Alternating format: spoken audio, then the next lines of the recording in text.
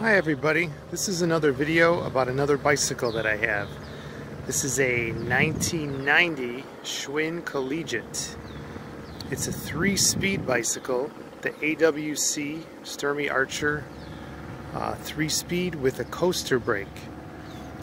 In these model years, Schwinn also added a front handbrake to make braking a little more sure, and I guess to alleviate the fact that if the chain broke you wouldn't have any brakes with the coaster brake. But it's been fun riding the coaster brake bike. It brings me back to childhood when I drove coaster brake bikes.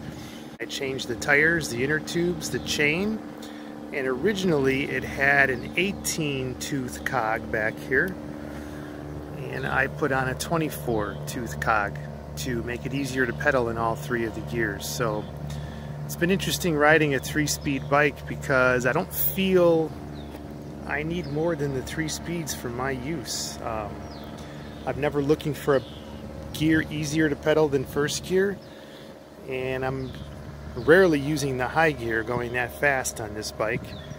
It needed a lot of cleanup. It turned out to be a beautiful bike. It was from Wheaton, Illinois. It was bought at a Schwinn shop in Glen Ellen, and from the original owner. They bought it, used it for a few weeks, she said, and it ended up in the garage for about 30 years. So with very little work and very little maintenance, I've got this interesting bike that has a 3-speed Sturmey-Archer hub with coaster brake and a handbrake.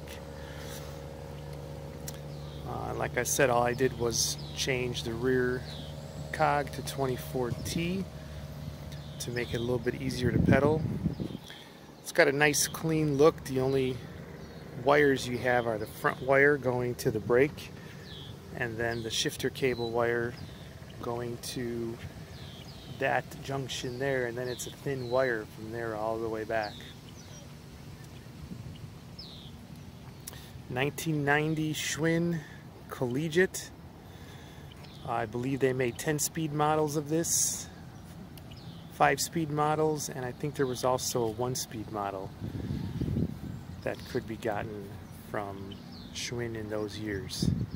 It's actually become my favorite bike. I also like the springy seat. Thanks for watching.